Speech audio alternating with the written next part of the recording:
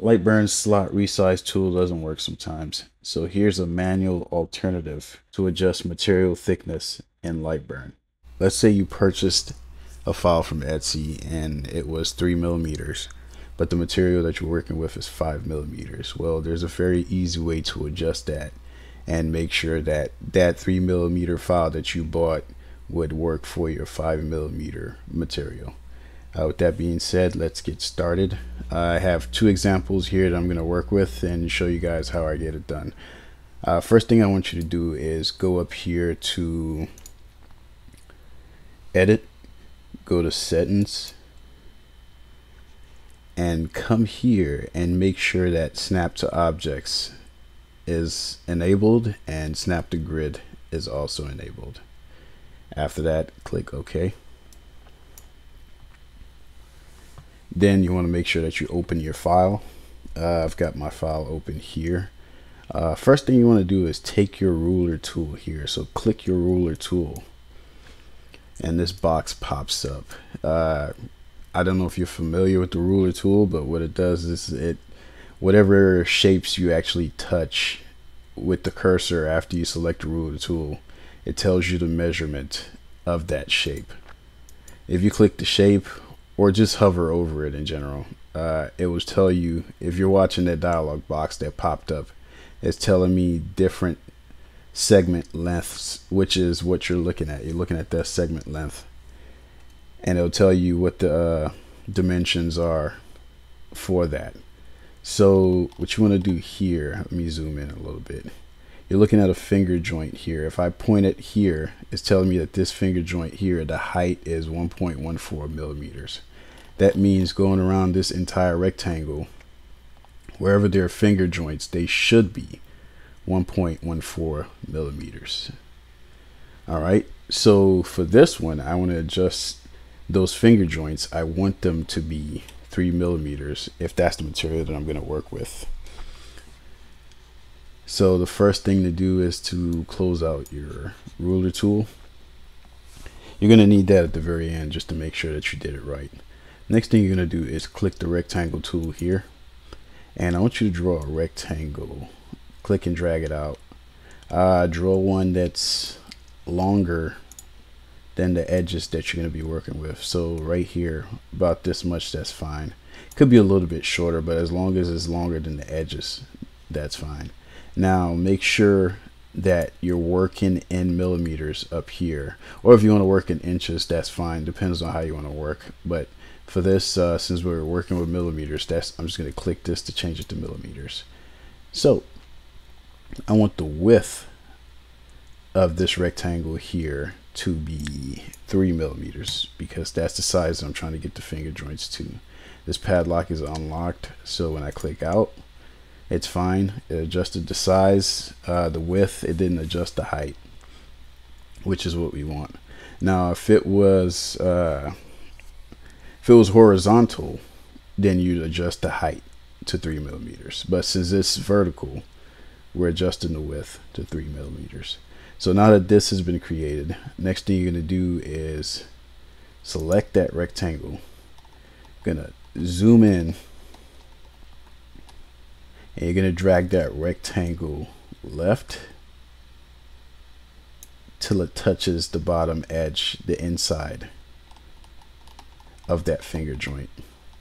Now if you zoom in closer, you see that it's not exactly touching it. So what we want to do is, let me go to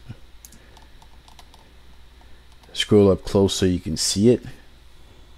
Hold down Control and click that rectangle. Now slowly drag it and drop it on that line exactly.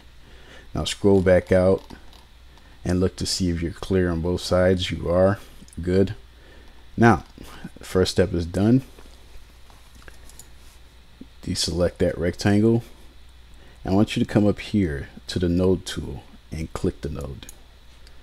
Now I want you to click the large shape, and after you click that, you see all the nodes that are available. They pop up. What you want to do is scroll in a little bit so you get a better view. And if you're wondering how I'm scrolling in and scrolling out, I'm using the mouse roller. All right, so you can see the nodes on the outside right here.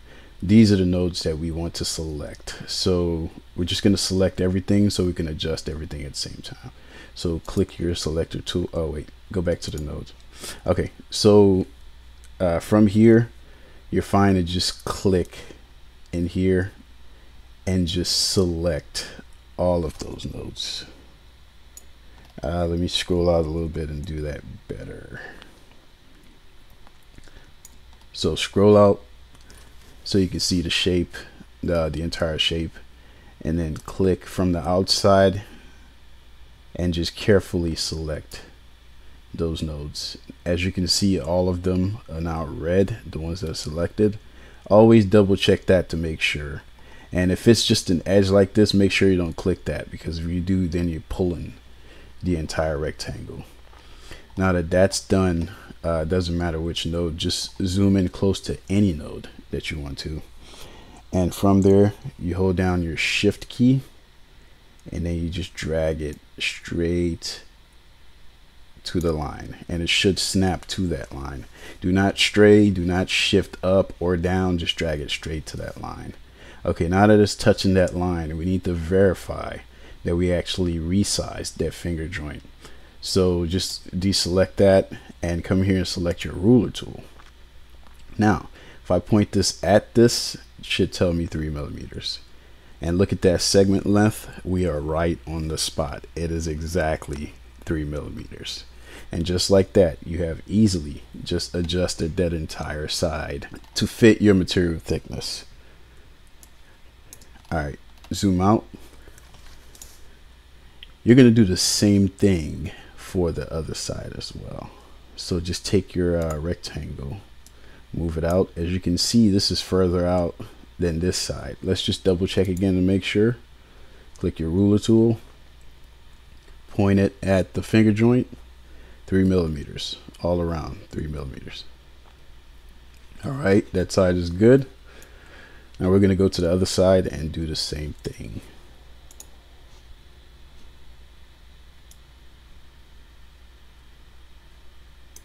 All right, once again, zoom in to make sure.